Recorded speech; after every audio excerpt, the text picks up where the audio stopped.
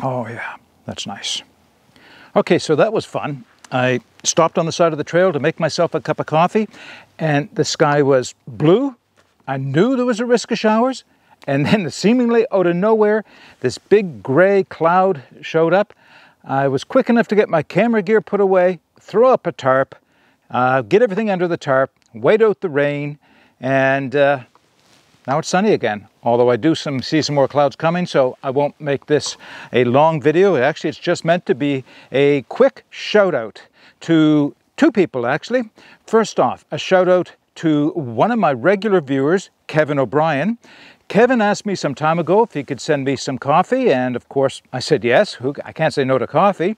So Kevin sent me a pound of coffee from a company known as Black Creek Coffee Company. And Kevin's paying attention because he knows I like dark roast coffee.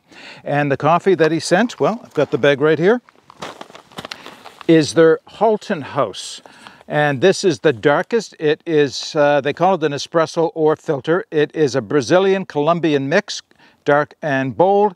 It gives everything you want to know about the coffee, including the roasting date and all the other things on the back. So Halton House is one of those small craft roasters. They're located in Acton, Ontario, and just a small family-run business.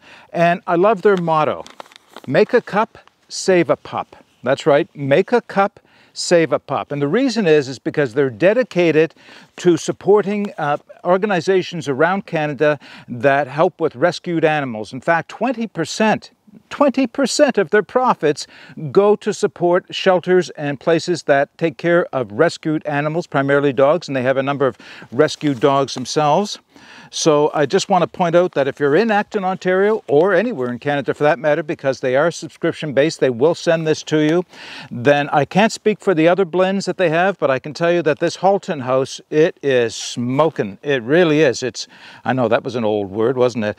But it really is a strong, dark roast, which was perfect with the French press. In fact, what's interesting is, or excuse me, not with the French press, I used it with my AeroPress. They give you instructions on the back, or hints anyway, guidelines for brewing with a number of different brewing methods. So yeah, it's a great cup of coffee from a company that has a wonderful ethic, and from a regular viewer who I can't thank enough. Kevin, thank you once again for this bag of Halton House. It's just about gone. I'm well down under half, and I'm sitting here enjoying this as the sun clears. Well, I got to see if I can capture that. There's a rainbow. And it's gone. That's too bad.